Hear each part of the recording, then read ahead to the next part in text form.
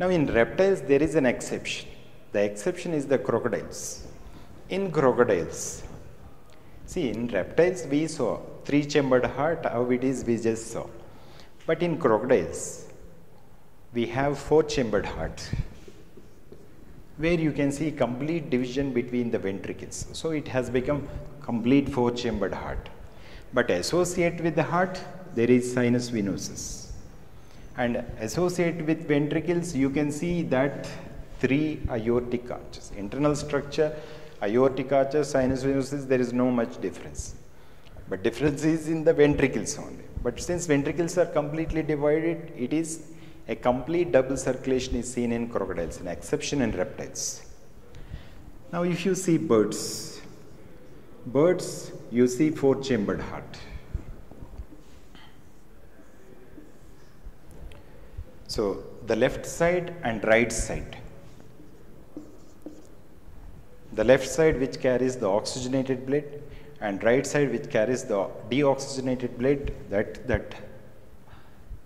the left and right chambers are completely divided, so complete double circulation. Sinus venosus absent. The sinus venosus itself became pacemaker and it became SCA node. The sinus venosus, it got reduced, it has come to lie in the right atrium. It itself is called pacemaker, it is now called a sinoatrial node. That is the pacemaker. And associated with bird's heart, we will have 2 aortic arches only. One is the pulmonary arch, as usual pulmonary arch, which is taking deoxygenated blood outside, it is going to the lungs. It is starting from the right ventricle and originating from the left ventricle. You will see the systemic arch, there is only one systemic here. So systemic, that is the systemic arch. A single systemic arch, since it is going to the right side, you call it as right systemic. So we got 2 aortic arches only. A complete double circulation is seen because right and left sides are completely separate. There is no mixing of blood between the left and right sides, and complete double circulation is seen. There is 4-chambered heart. So it is completely divided. Both the atria and ventricles are completely divided. So there is a complete double circulation here. And like in case of birds, the sinus venosus is absent and it became SCA node.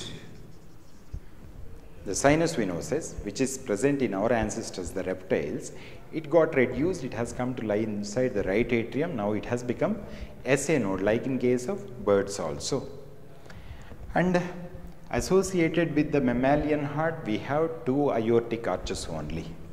2 aortic arches. One is the pulmonary arch.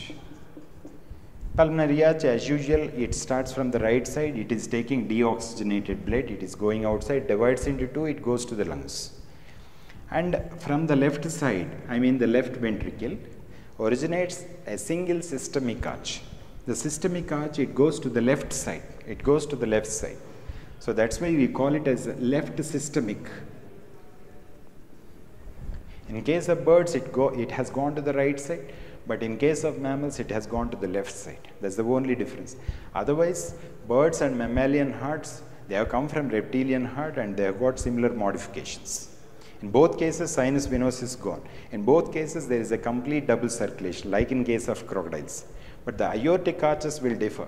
In case of birds, there is the right systemic. In case of mammals, there is the left systemic.